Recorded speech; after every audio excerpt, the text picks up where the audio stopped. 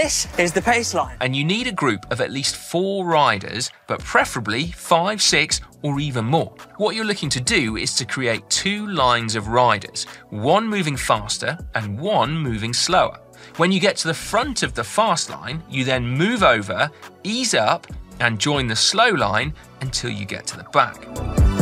The rider in second position gently accelerates to overtake the rider in front, and the rest of the group follows.